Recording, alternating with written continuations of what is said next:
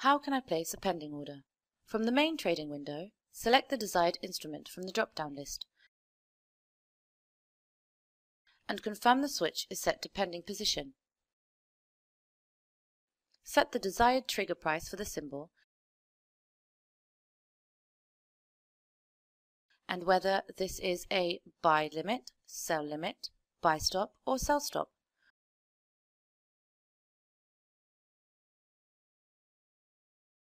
To set stop loss and take profit points, click the button marked Set SLTP and a pop-up box will appear. On this box, you can check the box to set a stop loss and or take profit price.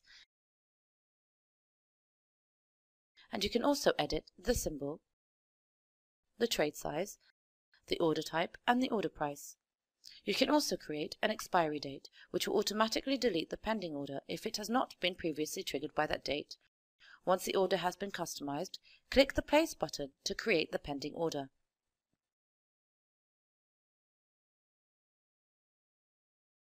Pending orders are displayed on the bottom of the trading window inside the Pending Orders tab.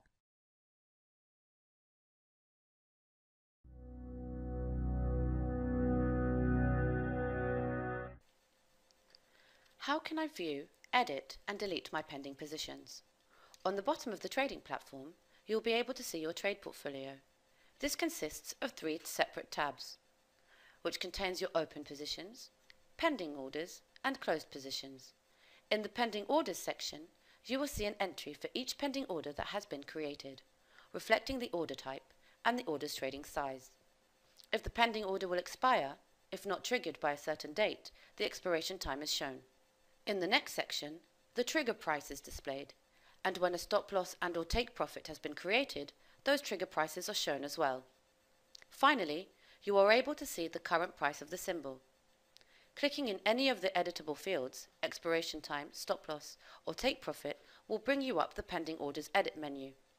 This is similar to the window used when creating a pending order, except that the trading size cannot be changed from the edit window. Please see the video entitled Placing a Pending Order for more information on creating pending orders. If you wish to delete the pending order, click the X box underneath the Action section. A confirmation pop-up will appear and you will need to delete the order. Deleted orders are removed from the Pending Orders tab.